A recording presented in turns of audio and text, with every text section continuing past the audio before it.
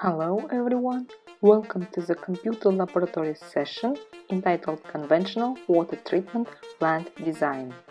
To start the work, we click on Software on the desktop, and now you can see the interface of the software.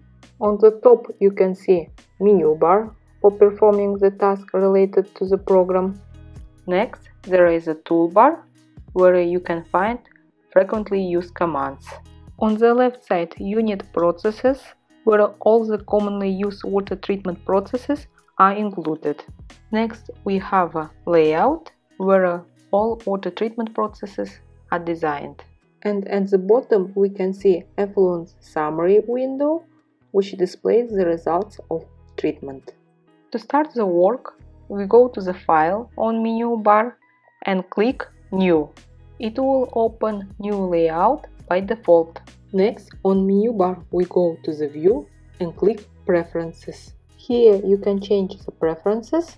I will keep the default one. So to save the preferences, click Accept. Then from menu bar we select the model and click Effluent Limits. And now in opened window we check the effluent limits for Giardia, virus and crypto. Then we'll make change on effluent limits using EPA National Primary Drinking Water Regulations. The link to the regulation website can be found on model homepage. In order to change the unit, we clicked on triangle next to the unit and specify the unit that is required.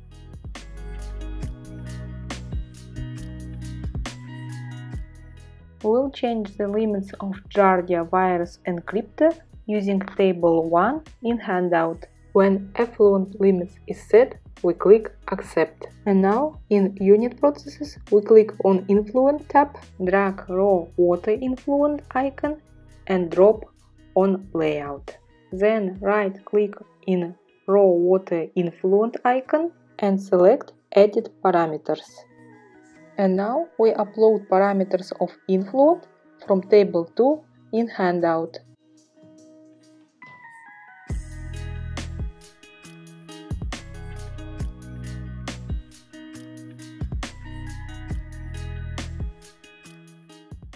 From here we can see that the hardness of water is higher than acceptable range, so we have to soft the water. Okay, now we have to save the influent data by clicking Accept. To solve the water, we have to add chemical. On Unit Process, we click on Chemical tab and drag Chemical Addition on Layout. Then right-click on Chemical Addition process and select Edit Parameters. One of the chemicals that is used to soften the water is lime. We will use it in 45 mg per liter dosage. We click Accept to save the data. Next, again from Unit Processes, we drag Chemical Addition to Layout. Then we go to the Parameters, and another chemical that we use to soften the water is soda ash. We will use it in 40 mg per liter. Now we are moving to coagulation process. One more time bring chemical addition to Layout, and as coagulant we will use polyaluminium chloride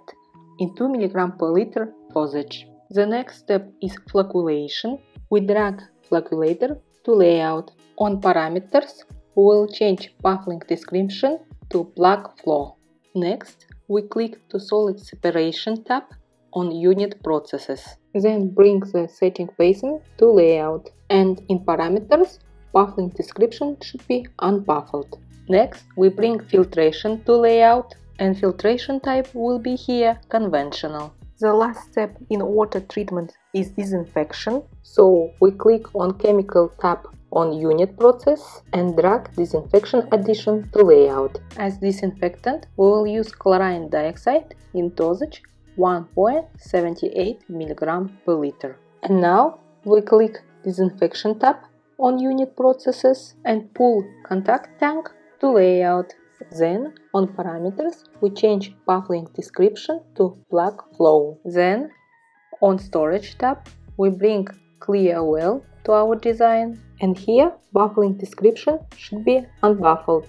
And finally we click Effluent in Unit Processes and drag Final Treated Water to Layout. And now we'll connect all processes.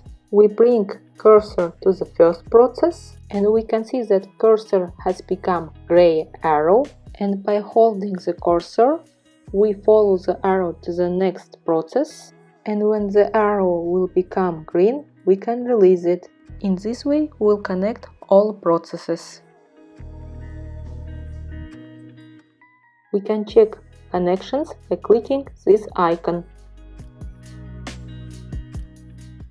Finally, we click on Calculate button on toolbar to start simulation. So here at the bottom of the left side we can see final effluent summary. We can check parameter value with criteria. We can see that all our values in green color, which means our result values correspond to the criteria.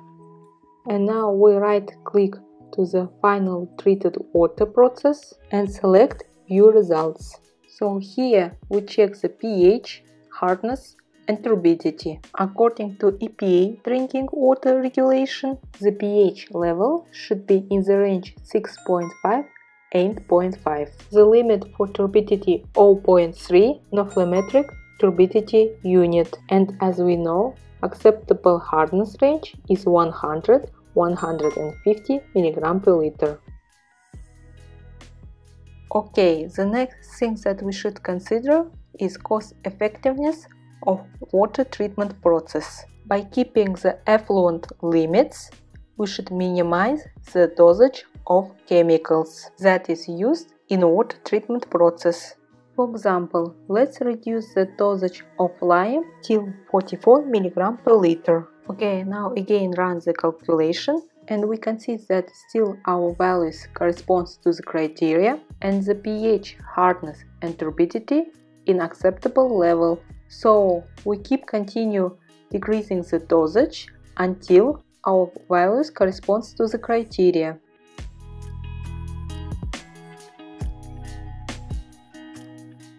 So by now we decrease the chemical dosage of lime by 40 mg per liter. Next, let's minimize the dosage of soda ash.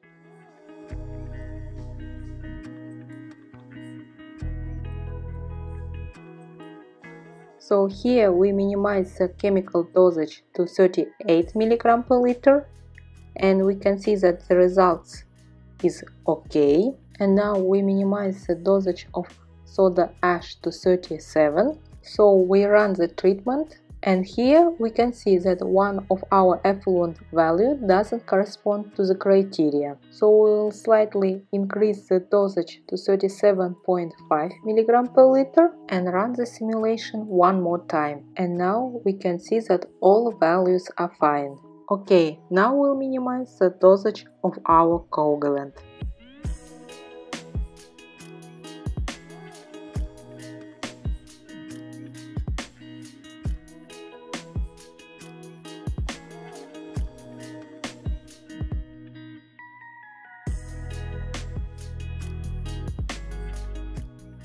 Okay, so we decrease the dosage of polyaluminum chloride till 0.1 mg per liter. Okay, now let's decrease the dosage of chlorine dioxide. We'll change the dosage to 1.77 mg per liter, and here we can see that one of our value doesn't correspond to the effluent limits. So in that case, let's keep the previous dosage. Okay, now to save the work, we click File on menu bar, select Save As, write the file name and click Save. It will save the work in WatPro file. And now to generate the results on Excel file, on menu bar we click to the model and select Generate Reports. Then we will make sure that all options are checked and file format is Excel. We click Accept, type the file name and save. And here Excel file provides the results for every process unit and final effluent. So our laboratory session has been completed. Thank you very much for watching the video, and I will see you next time. Bye!